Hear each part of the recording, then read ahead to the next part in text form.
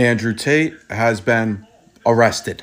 Came out today, 4:42 p.m. East Coast time. Andrew Tate and his brother arrested in Romania for human trafficking investigation. Here he is being put into the car by Romanian officials. All of this comes a day after him and Greta got into it on Twitter. And there is some reason to believe that without this Twitter exchange, he would not have been arrested, at least today. It's been reported by Alejandra Caraballo that Romanian officials needed proof that Andrew Tate was in the country, so they reportedly used his social media posts. Yesterday, he made a video about his whole Greta exchange, which included this pizza box.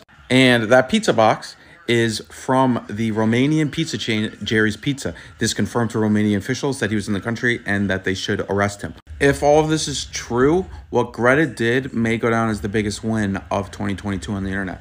Like, whose tweet got somebody arrested? Nobody's. Greta, W.